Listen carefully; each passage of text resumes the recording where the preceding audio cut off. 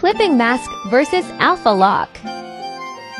Let's use this close layer and set it to Alpha Lock. It will allow you to color directly on that layer without going outside of the lines. Everything will be locked on that layer. It's good if you make permanent adjustments. Now let's turn off Alpha Lock. Add a new layer and set it to Clipping Mask. It also allows you to color within the lines, but all the added colors and changes stays on a different layer. You can move them around and it's easier to edit and make adjustments.